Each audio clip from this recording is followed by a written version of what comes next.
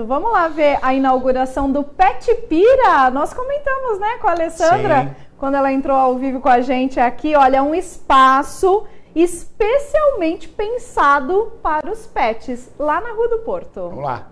O Parque da Rua do Porto ganhou um novo espaço voltado aos pets, o PETPIRA.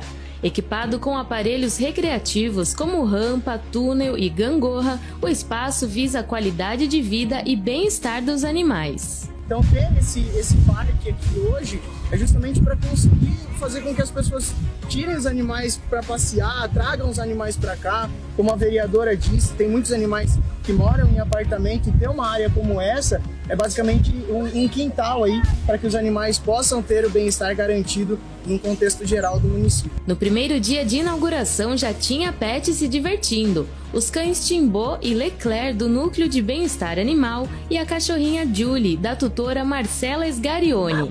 Isso, eu tô de férias do trabalho, né? E aí decidi vir trazer as crianças e o cachorro para dar uma gastada na energia aí. E é um baita de um espaço aí pra gente tá curtindo com eles.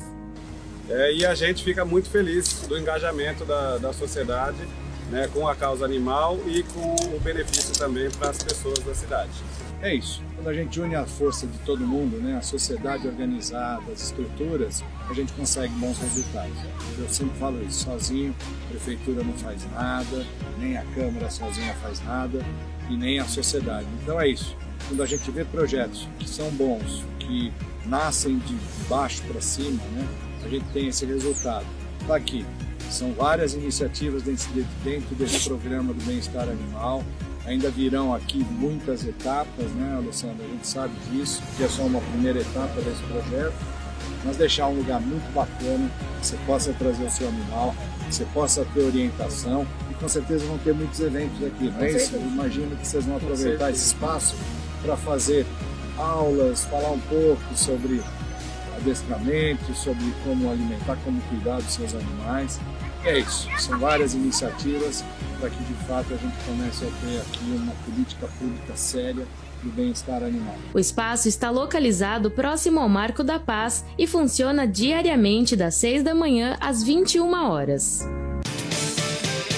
Olha que legal, gente! Vai lá com o seu cachorrinho, vá aproveitar esse espaço muito bacana, né? De encontro aí, junto com os animais, que é tão importante, né? Os bichinhos de estimação. Olha quanta coisa, gente, que legal, não? Eu falei para vocês que lá em Campinas, eu fui pedalar em Campinas, no Parque Taquaral, e aí eu vi um espaço, eu falei, nossa, o que é esse espaço? Eu nem sabia, nem conhecia.